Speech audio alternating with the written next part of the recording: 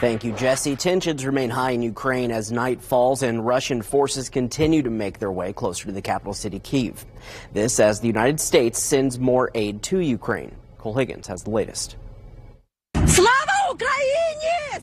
Russian forces are tightening their grip on Kyiv as they inch closer to the Ukrainian capital. British defense officials say the bulk of Russia's forces are now about 15 miles from the city's center. Now we have another day, and we take one day at a time, and each day can be the last. Satellite images show Russian airstrikes destroying infrastructure to the north and south of Kyiv, including a massive fire at a warehouse. And just 30 miles west of Kyiv, major damage to apartment complexes, schools, and a medical facility. Ukrainian President Volodymyr Zelensky says negotiations between Ukraine and Russia must begin with a ceasefire. The enemy is bringing new columns into our territory. We need everything. Military jet, anti-tank, anti-aircraft missiles, from nutrition to ammunition, everything. Saturday, President Biden ordering the release of an additional $200 million in security assistance to Ukraine. These dollars will help provide at least some additional weapons, but it's truly an unfair fight.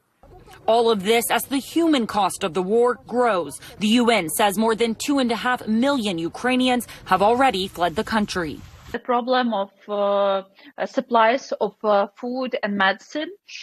So far, we are trying to deal with it, but the situation might worsen. I'm Cole Higgins reporting.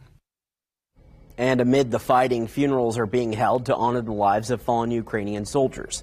Several families gathered here in Lviv Friday to say goodbye to their loved ones. Atika Schubert takes us inside the somber ceremonies. The coffins of senior soldier Andriy Stefanishin, Senior Lieutenant Taras Diduk, and Sergeant Dmitro Kabakov, carried into the garrison church of Saints Peter and Paul in Lviv. Even in this sacred space, the war intrudes. An air raid siren barely audible under the sound of prayer and weeping. Everyone is asked to stay inside for safety, and mourners are held captive to their grief.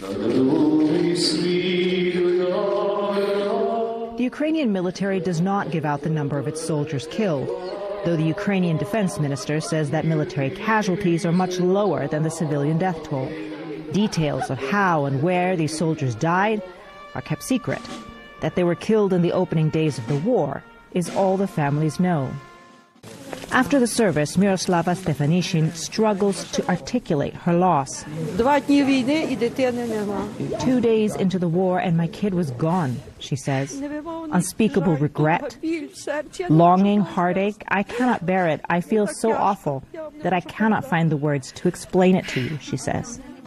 Hoping that her son's sacrifice, and so many others, will be enough. Atika Schubert for CNN in Lviv, Ukraine.